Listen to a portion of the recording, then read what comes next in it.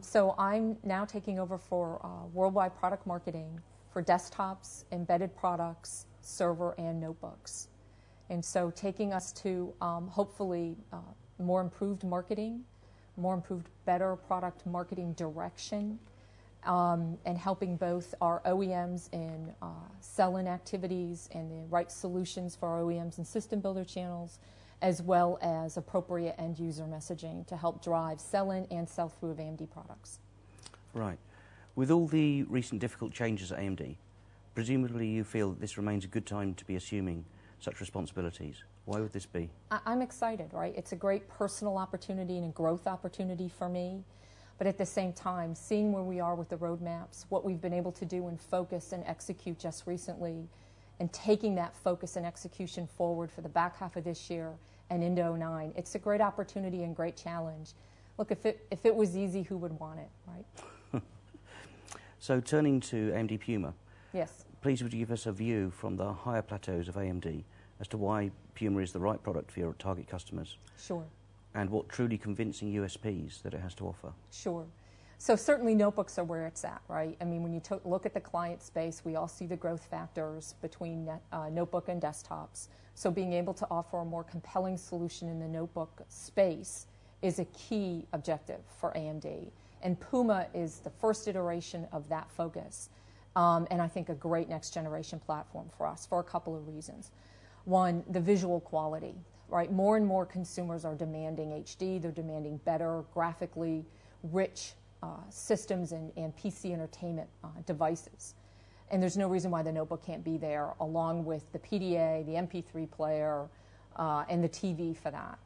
And so thanks to the ability for us to offer a compelling platform, an all AMD platform, with Puma we're really able to offer those visually rich graphics for people that want to use digital media, that want to play movies, want to rip DVDs and CDs, all the way up to those who really want to do some hardcore gaming as well.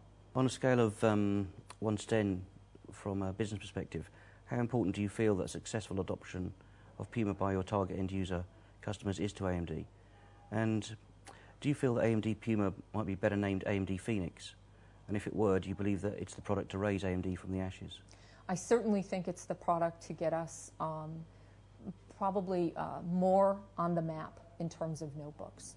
And it's also the product that really brings to life the ability the capability that we have owning the key components of the platform and being able to drive those for a balanced approach, right? The right amount of CPU versus GPU, chipset, Southbridge features, those type of things. So it's absolutely a 10 for us in terms of our desire to be successful with this product. Well, you have an interesting background in that you came to AMD from a senior position at Dell. Yes. And whilst my understanding is that you're not specifically responsible for AMD sales business with Dell, right. But in your knowing Dell so well, how do you think Dell are seeing AMD Puma? And do you know whether Dell will have AMD Puma SKUs at launch? They will. Of Puma? Yeah. They will, absolutely. And do you think that that with Puma that you've got an awful lot of design wins, more yes. design wins than I've seen AMD? Right, almost twice as many as we had from the last generation. Right. And so how prevalent through Dell's range of notebooks?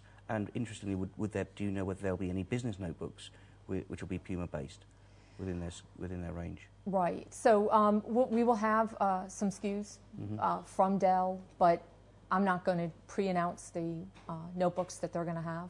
Okay. It's certainly up to our customers to launch, and we don't want to take their thunder. Okay. When a new AMD product is launched, there are obvious implications to the sales of previous generations of AMD products. Do you think that the promotion of a product like AMD Puma should definitely preside over the sales considerations to the existing AMD Turion-based products already in the channel? I think it'll depend on the end user. Certainly the Puma platform is definitely an improved over our Kite refresh platforms, again with all of the great features that we already spoke about. But it's really going to be about what the end user wants. So if there's a value segment or a value play for that end user, then certainly the notebooks that are already in the channel are absolutely applicable. And then, of course, if somebody wants something new with the added features, it's their choice. And when you've got both sitting on shelf, right? And it's really about the value and the price performance aspect of that, of what somebody wants to go in. And also when we think about when people buy in retail, what's the form factor too? More than simply other things. Is there a form factor within Kite Refresh that somebody's attracted to in a price point? So that's why I say it's about the end user. You'll always have that time in a cycle where you've got both coming before you've got 100% of one. I think my question is more directed to you as a very senior person within this organisation, in that Hexus is exposed to a lot of elements within a company like AMD. Right. And at times we see almost a degree of conflict between some divisions, in truth. And so I might see frustrations, let's say, with those who are responsible for actually getting the numbers moving at the front end. Yep. And those people whose job it is to really kick a new product, into the marketplace. Yes. So what I was trying to establish was whether which of these you see as the priority. Sure. And so let me answer it this way. I think that kind of conflict, first of all, conflict's not necessarily a bad thing, right? But I think that particular type of conflict, sell in versus sell out, what you've already got in the channel, we see that much more on the desktop side, simply because the nature of still having white boxes and system builders, where in the notebook space it's much more ODM driven, less of a channel opportunity, if you will, that pure channel, distribution channel like there is in desktop. So in the desktop market, we are always very sensitive of when we bring products out that what else is already inventoried in the channel. There's a sensitivity there that we do play into, and we try and reach the best optimum combination of what's going to happen to get the new stuff out and make sure that you're able to appropriately get through the older type of inventory. It's not something we see quite as much on the notebook side, other than maybe there's one cycle where you might have a couple of different types of notebook platforms out there. But I think that's what you mean, and we see that much more in the desktop space. Okay, well, here's a bit of a question you might have to think about. But is there anything which you'd like to communicate or reassure Hexus TV viewers, and by implication AMD's customers, about the future of AMD and how you might influence that?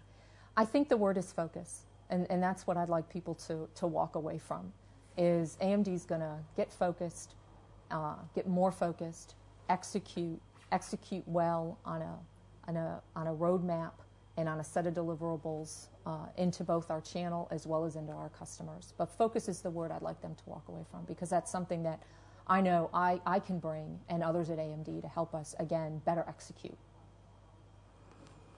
Okay, well, thank you for talking so frankly to Hexus TV, Leslie. You're welcome. Hi, I'm Leslie Sobon, Director of Worldwide Product Marketing for AMD. You're watching Hexus TV.